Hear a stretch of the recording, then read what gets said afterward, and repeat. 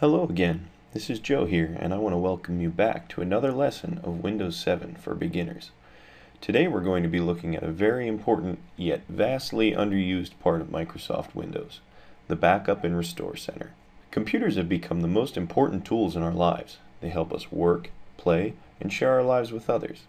As such, it is more critical than ever to make sure that the data we keep is safe and protected from hardware failure. A good hard drive can last you for years, but they are the most volatile piece of the computer. The hard drive houses all of your data, programs, and Windows itself. Most hard drives these days are still built on the same premise as always. Magnetic platters spinning at high speeds like a giant record player. Damaging the hard drive can mean losing some or all of your data and can ruin you professionally or personally. Photos and videos of family and friends can be gone in an instant.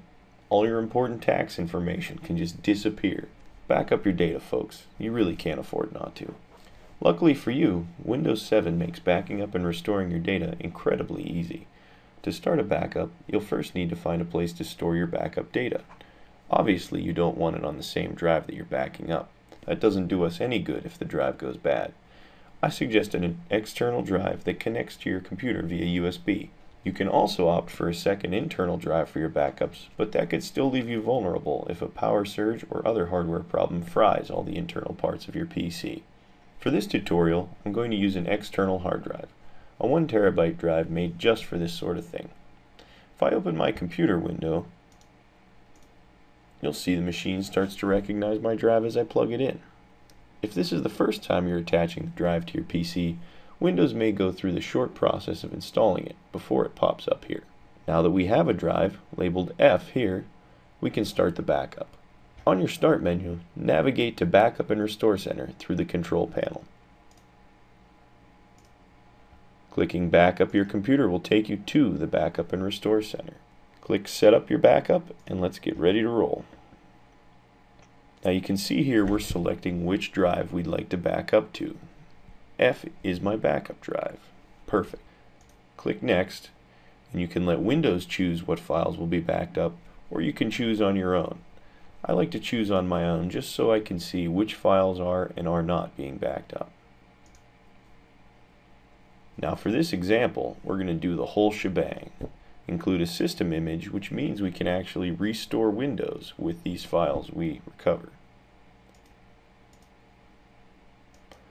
Clicking Next gives us a review of all the files and folders that we're copying, and the schedule is manually set to Sunday at 7 p.m. Now you can click on this button and change it anytime you feel like it. If you want to run it late at night when no one's on the PC, you can. If you'd like to do it earlier in the day so you can see it run, that's great. Just hit Save Settings and get ready to run your backup. Now when you set the schedule, Windows will run once and create a full backup before running its schedule. This is nice because it makes it easier to save your files later and much faster.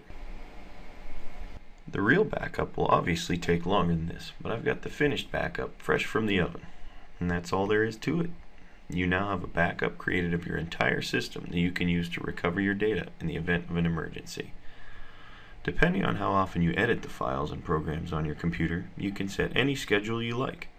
For the average person, 1 backup per week is sufficient. Once your backup is complete, you can disconnect the external drive from your computer if you'd like. Congratulations, you've just backed up your computer. Join me next time when I show you how to restore from a backup.